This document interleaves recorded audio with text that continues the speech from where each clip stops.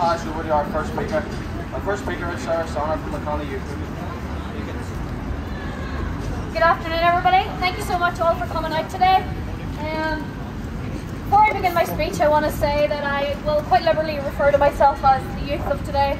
However, I don't know how much longer that will stand. But I am speaking on behalf of the Connolly movement after all.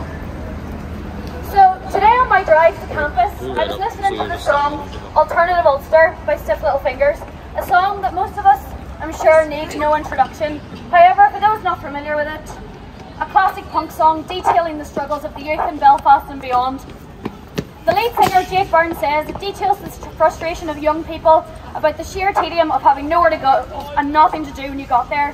How striking is it that a song from 1978 still is as pertinent today as it was then? One of the key lines that stuck out to me this morning is, they say they're a part of you, but that's not true, you know. And that strikes me today, where a panel of so-called guarantors of peace will try and cement themselves as the architects of our peace, future and prospects. We, as young people, students and workers, who are the key stakeholders in the future, need to stand up and refuse to accept the lies and manipulations from politicians, the media and institutions such as this university. I am sick of being told that we need to act friendly and diplomatically, that a selfie with whichever rich American of the week it is progress. Our struggles and aims will not be achieved by exclusive panel discussions in committees of the bourgeoisie. The Good Friday Agreement and these events surrounding it are prime examples of how the ruling class will centre themselves in discussions on issues that affect the working class and then pat themselves on the back in congratulations. Job well done, everyone, and they hop back on their private jets, home to their mansions, and then the rest of us are left to rot. I am also sick of being told that since I wasn't there and I didn't experience the conflict, that my opinions don't matter. Well, how often have the political and economic elite put themselves in our shoes and seen it from our perspective? I was born 1 year before the agreement was signed, so I'll hold my hands up and say that my first-hand experience is limited. However, what I can say, I've lived 26 years of observing poverty, homelessness, my peers emigrating or taking their own lives, sectarianism fostered and allowed to grow for the benefit of the state, to stop a young Republican who grew up in a Catholic community like myself from looking over the peace walls, or the so-called peace walls, that divide us, to realise that the working class Protestants from the other side experience the exact same issues as us. These walls teach us plenty about the alleged progress of the North in the past 25 years. In the early 1990s there were 18, and in 2017 they recorded 97 separate structures, which were bigger and taller than ever before. A ceasefire doesn't mean the end to violence, be it state-mandated military and police violence, the paramilitary violence that didn't end with a piece of paper, or the systematic violence of austerity and class conflict. Since 2018, the number of people in the North who have died by suicide has surpassed the deaths during the conflict. 16% of individuals live in relative poverty, with 12% in absolute poverty. Homelessness continued to surge, while slumlord politicians profit. It is unbelievably insensitive that those in their ivory towers would look down at us and ask, why aren't we celebrating? It is insulting to us to have this panel hosted today at Queen's with a lineup of war criminals and arbiters of class divide and financial crisis. How can Bill Clinton speak about peace when his administration's actions in Kosovo, Iraq and Palestine show no regard for it? How can Tony Blair even show his face at a peace event where he oversaw over 100,000 deaths of civilians in Iraq, and his recent knighthood garnered a petition to block it which surpassed 1 million signatures? How can Bertie Ahern stand up in front of young people and talk about their futures when he destroyed the prospects of so many already during his term, and then we were left to fight in an economic crisis while he lined his own pockets? And finally, how can Hillary Clinton be Chancellor of this university and chair this event with her destructive political past? A neoliberal and a capitalist who is Secretary of State worked alongside Obama and Biden to destabilise, destroy and drone strike the Middle East. The blockade in Cuba persists, as does the occupation of Palestine. US military jets refuel in Shannon. None of these panellists can talk about peace while war profiteering elsewhere. I am aware that there will be many today who roll their eyes watching our action, but I am telling you to pull that wool back from your eyes. Far too often, young people are disregarded for being delusional. Well, if you think the current state of the North is worth celebrating, I'm afraid you're the one who's delusional. The government cannot sit in a room together, never mind bring an end to these issues. It has been years since decriminalisation and we are still awaiting widespread safe local access to abortion. And just yesterday the police protected a transphobic and fascist event on our very streets. How can we expect the youth of the North to feel any way hopeful or excited about their future? We are telling you time and time again, we are for the peace, but against the process. Forgive us for not celebrating, as today many of our demands are unmet. And as James Connolly once said, our demands most moderate are, we only want the earth.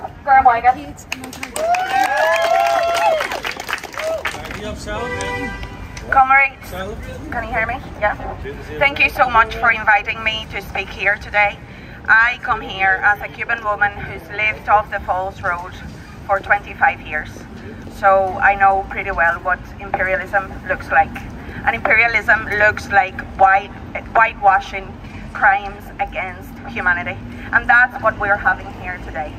I also come here today to tell you an American horror story that starts on the 6th of April 1960, when a guy called Lester Mallory wrote a memorandum to his superiors in the Inter-American Affairs, saying that the only way to gain ground in the new revolutionary Cuba was by hunger and desperation. So those are the bones of the American government fascist policy against my country. To make us bow, to make us give up on our emancipatory social justice process and leave everything that we've achieved behind and just do what they tell us, otherwise they're gonna make us go hungry and desperate. A year later, on the 15th of April 1961, an army trained and financed by the United States government, the Kennedy government at that time, bombed a few airports in Cuba so that they could weaken us via air. And on the 17th, so 62 years today, on the 17th of April 1961, they came through land. They invaded us through land. Their American intelligence was not intelligent at all.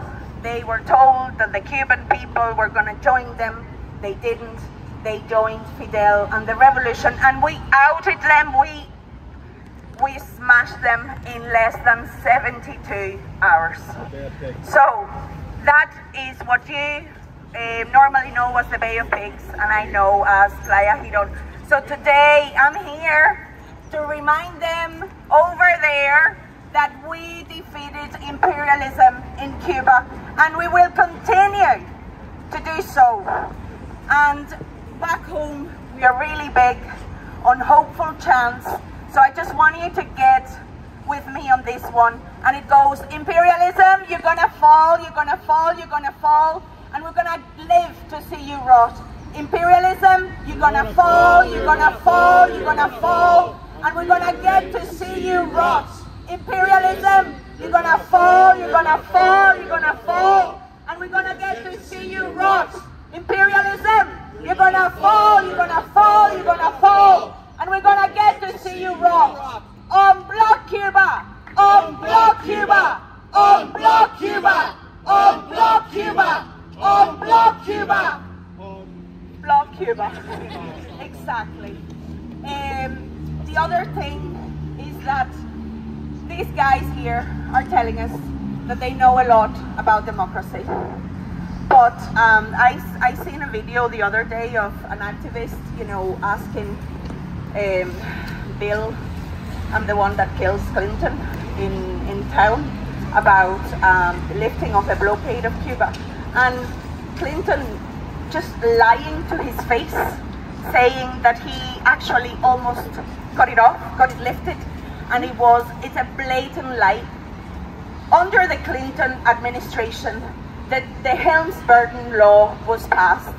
And that law meant that the blockade then was taken to every corner of this planet.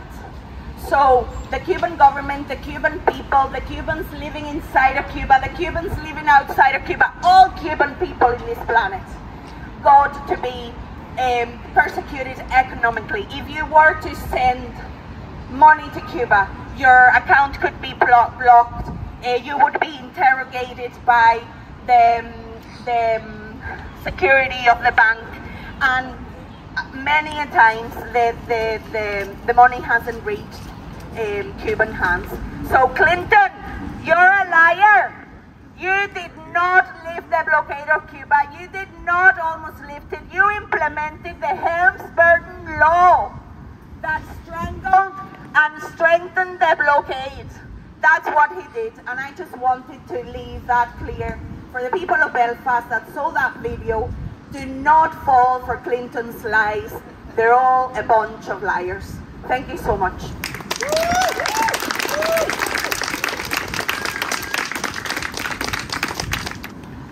My name is Andrew Rogers, and I'm an organiser and member of Lasair here in Belfast. There are many people here today from a number of different organisations and some from none. And we've all been brought together with a singular purpose: to highlight the peace washing of war criminals and to state that those war criminals, the guiding hands of global imperialism, along with many others, are not welcome here in Ireland. As we stand here, holed up in that building behind us, there is two senior members of the United States of America's imperialist war machine, Hillary and Bill Clinton. The former, a US presidential candidate and former Secretary of State, and the latter, a former president of that same global empire.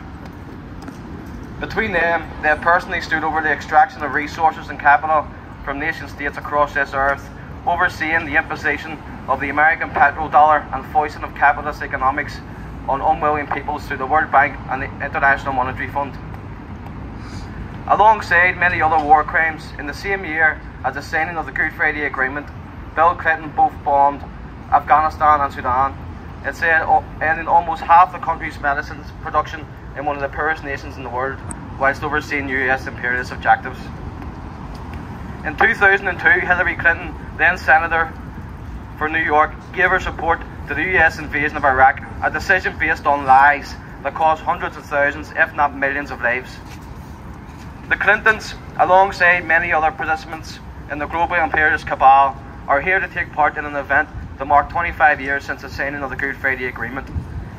They are here to be paraded in front of us as modern-day St. Patrick's who drove violence from Ireland in 1998. What irony is this? The two individuals who delivered death and destruction across the globe via the weapons of war should be assembled before us in all their pomp, ceremony and garb of the institutions of the state as a part of a supposed process of peace. This so-called peace is being utilised by the institutions of state to wash away the sins of Hillary and Bill Clinton. What are we witnessing in peace washing, and what exactly do we mean by peace washing?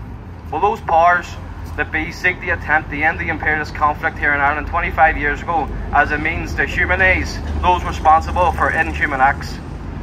If you ever wanted a visual representation of the realities of the Good Friday Agreement, then consider us standing here today, a gathering of anti-imperialists on the streets, while imperialist scum sit behind us behind the locked doors of Queen's University. The Good Friday Agreement was never about ending violence. It was only about ending violence directed at the state. For the violence of poverty, the violence of homelessness, the violence of conflict-related trauma, mental illness and suicide continues unabated. The state only cared about ending violence that it experienced, and not cared one bit about the violence suffered day and daily by the people and has inflicted upon us the capitalist economic system when they imposed this in Ireland. Where is our peace process? More have died from suicide since 1998 than died as a result of 3 decades or more before it. Where was their peace process? The 6 counties per capita is now the most dangerous place in Europe for women. Where exactly is their peace process? It is absolutely no coincidence that since the signing of the Good Friday Agreement, the 6 counties has become a haven for global capitalism. It is no coincidence either that houses have more than doubled, and with that, the rents have skyrocketed alongside a new landlord class. Neither is it a coincidence that the 6 county state is now heavily involved in the mass production of weapons of war and other materials for sale and supply to imperialist armies across the globe. Storm-out government bodies have in recent years gone as far as compiling documentation to be distributed to those who would seek to benefit from the 6 counties' roles in weapons production. Invest NI, the producers of this documentation, provide significant detail of the capabilities of the state when it comes to the production of war. Whether it is shipbuilding for Britain's MOD, missile production for Britain's war machine, or the development and manufacture of chipsets and guidance for weapon systems, the 6 counties' capabilities when it comes to the production of war materials is now the envy of many states worldwide. And that's before we even talk about the unmanned drones, composite materials and software. Indeed, an unending web of defence contractors wrapped up in the supply and manufacture of war materials spans these 6 counties. Those materials produced on occupied territory and then are supplied for the use in global conflicts by militaries with long histories of human rights abuses. It is without a doubt that 6 counties has witnessed significant economic growth since the Good Friday Agreement. All the leading economists say so. Indeed, recent reports suggest that the GDP, a measure of goods and services in the state, has more than doubled since 1998. Some of those leading economists have also stated that this growth has not benefited everyone. And this is born out of the fact that before the cost of living crisis kicked in, over 300,000 across the state were now living in poverty. That's 1 in 5 people. And not a significant change since the signing of the agreement. Over 100,000 of them are children. Examining these facts, we now understand what the Good Friday Agreement was aimed at achieving. It was an attempt by the British state to end violence directed towards its presence in Ireland. The Good Friday Agreement would create a scenario where British businesses would benefit from a highly educated workforce at significantly lower overheads. The housing market would develop, transferring significant public housing resources into private hands alongside a new landlord class. Finance capital would flood the state, yielding greater profits from investment portfolios.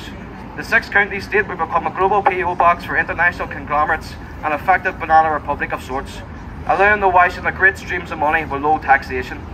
Huge amounts of state investment in infrastructure and private enterprise would help create this dream scenario.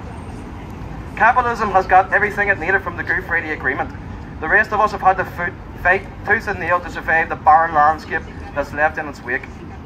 We who suffer the daily violence of the capitalist society that they have foisted upon us we have been set aside from the peace process because we were never part of it anyway.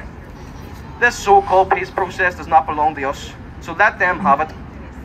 If they want to use this peace process as a means to wash war criminals, that's exactly what they'll do. Standing outside of that process, we will chart a different path. On that path, we will stand where we have always stood, on the side of the oppressed peoples of the world, on the side of justice and on the side of national liberation, and on the side of the common socialist republic that will bring an end to imperialism. Belfast says no to war criminals. Ireland says no to war criminals. Burger about it.